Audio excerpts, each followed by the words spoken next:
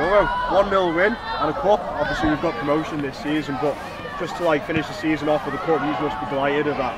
Yeah, it's a cherry on the top, really. It's been such a long season from where we started to get here now, and to still be able to get a 1-0 win, however we win it, doesn't really matter. But yeah, to get that win is amazing, and yeah, it's a cherry on the cake.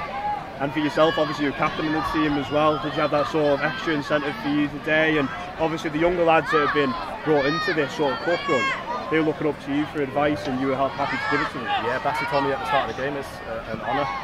Didn't expect it, and so it was a real nice, a nice surprise. And yeah, really enjoyed it. And it's nice to lift the trophy up at the end. In front of a big attendance as well, you know, for a cup game.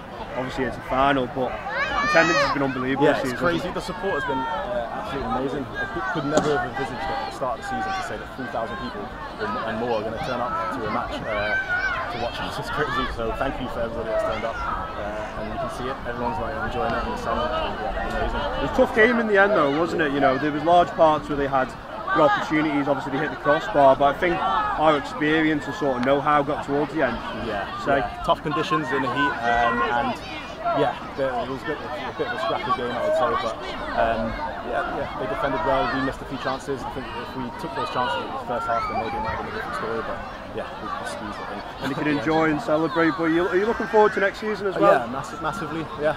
I think the excitement of another challenge and potentially better teams, probably better teams, it's going to excite us, and hopefully I think we should be able to hold our own, and if not, just keep on going and keep the momentum going. Well done, mate, enjoy. Awesome, thank you very much. Cheers.